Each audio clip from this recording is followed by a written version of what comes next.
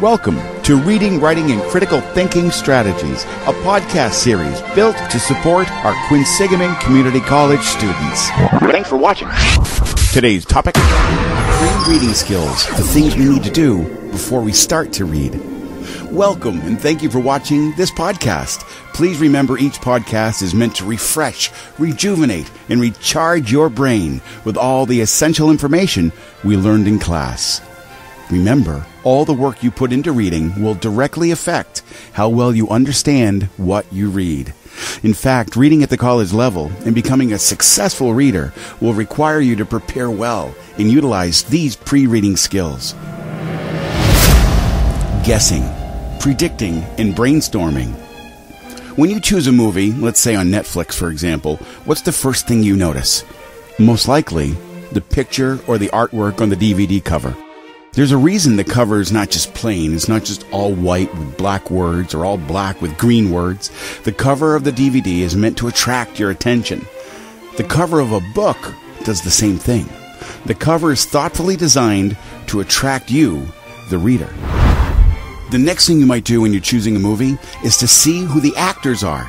It's very likely that you will choose a movie that you've never even heard of if there's a familiar actor's face or name on the DVD cover.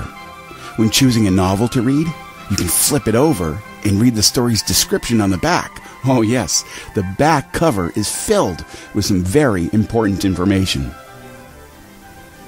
Let's do a little experiment with guessing and predicting. Here's the cover of a book you've likely never heard of. Look at it. Examine the title.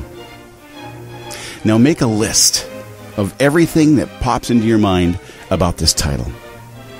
The truth is, you may not know much about the book or the plot or the characters, but already, right now, you're starting to make an important connection to the book.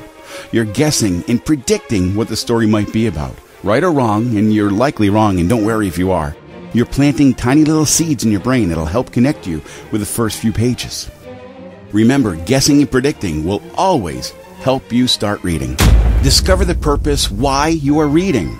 There are many reasons we read. Perhaps your instructor asked you to memorize specific information from a text that you'll use on a test. Perhaps you need to read a short story and then write an essay about a particular character or situation. Maybe you've been asked to read a passage, then restate it or summarize it.